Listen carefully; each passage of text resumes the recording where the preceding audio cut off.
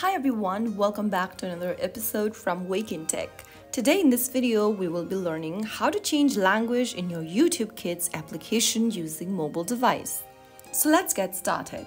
First of all, open up the YouTube Kids application on your device and then go to the gear button at the top right corner, which will then ask you to solve a simple math problem or enter your custom passcode. Go ahead and answer the question or enter your passcode. After you do that, you'll open up the settings menu. Go ahead and tap on the app language option, and this will open up your YouTube Kids preferred language page on your device.